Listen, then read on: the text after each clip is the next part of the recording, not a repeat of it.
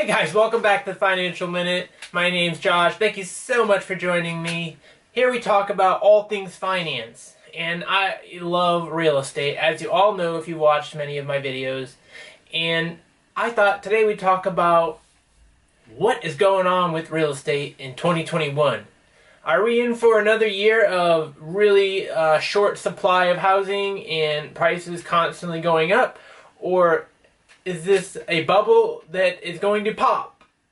Let's do some research and see what some of the numbers say, and I'll give you my opinion. Obviously, that's all it'll be, because remember, this is only for entertainment purposes. I am not a financial advisor, and I'm definitely not your financial advisor, but let's get to it right after this.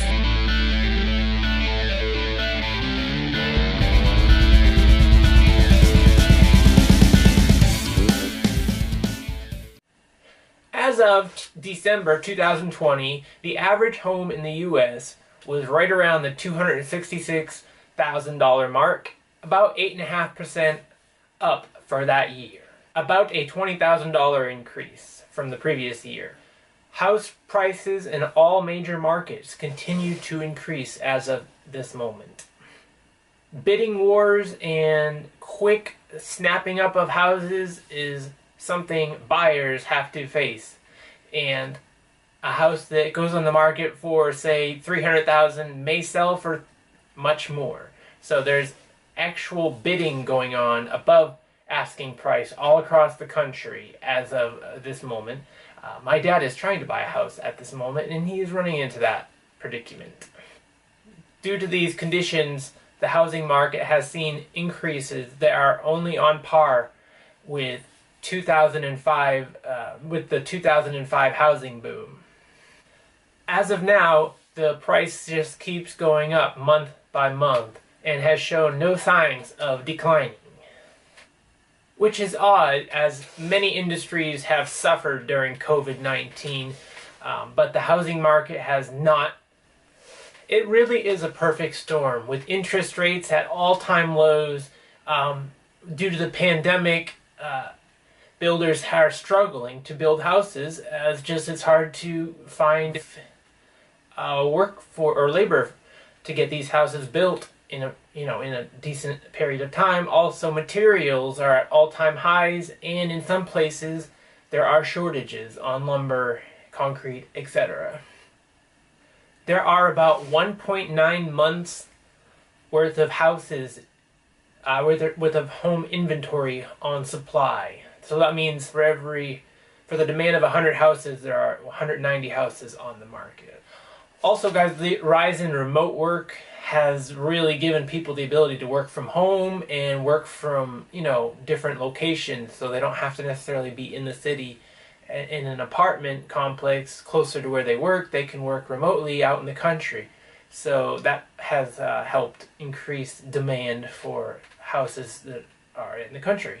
Let me just state a few housing-related facts. 1. More existing homes were sold in 2020 than any year since 2006. In total, 5.56 million houses were sold in 2020, up 5.6% from the year before.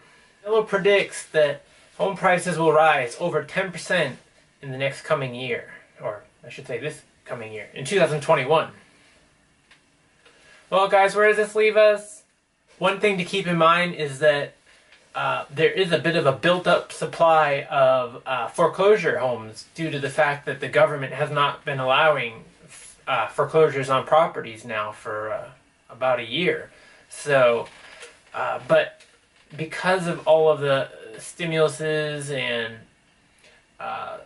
the government has just pushed back the date to the end of this February, and keeps pushing it back and says it will until it feels it's not necessary anymore. We don't know exactly how many houses are in foreclosure right now, but my guess is quite a few, seems how it's been so long since the bank has been allowed to foreclose on properties.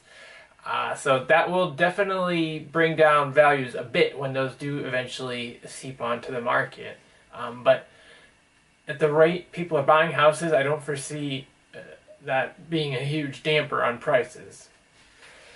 Mortgage rates have risen a little bit since January, but not much.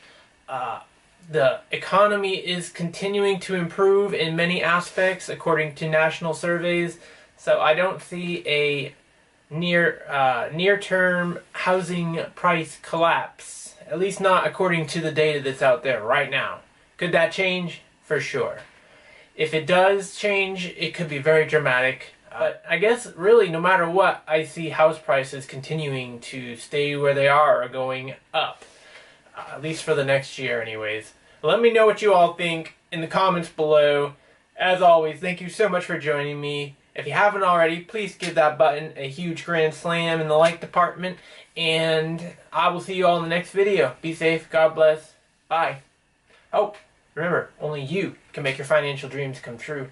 Don't delay. Get started today. I'll see y'all later. Bye.